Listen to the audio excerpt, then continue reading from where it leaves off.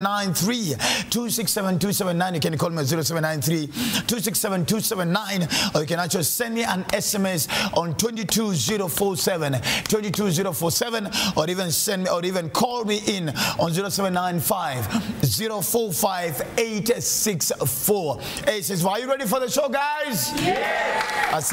Now let's get into it, ladies and gentlemen. Now, the other day there was almost around the Mandamano.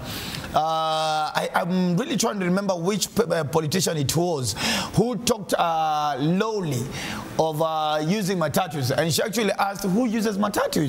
Those are very people. Like, yeah, the people who use matatus, who are those? And not understanding that I think a customer with their poor.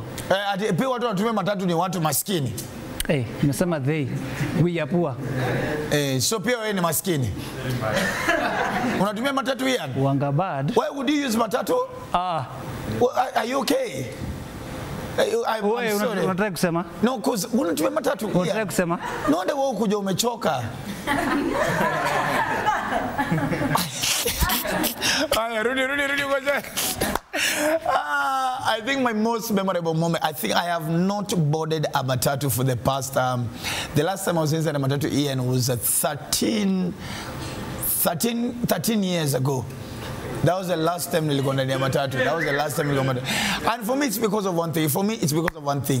Mimi nilikuwa donda wa mat. Na nikajipromise mazeli denda bainda yangu ya kwanza. Mazee mimi hata uniue. Hakuna vile kama ni kunyonga wewe nyonga tu, lakini hiyo pande matatu.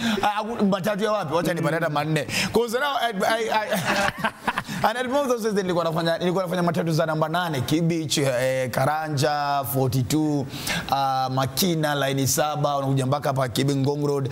And until day moja budangu aliingia ndani ya mat, akanipanda ndani ya mat. Ajui mimi ni donda wa hiyo mat. Uko tu pale za hapa. Mazee nilimuona tukapendana na mzaheru kakapia. Kumbe ajui buda, so mimi t-shirt ufeko chini pale pale nyuma pole pole. So buda nafikia mimi najua na wasili. Kuongelesha zile za nini? Wewe imagine budangu hapa nimekimia zile za madada budangu alikuwa na kiburi mbaya sana. Kuna vile angekubali hadi mtoi wake alidonda wa mat. Wa wapi? Ugeni bado wazee spank mat za namba 8 pale Relu. Beba karanja kibera beba. Sister hakuna mtu waka kuita dem sister. Hakuna mtu kama madonda wenje hiyo kitu. Sister unasema beba.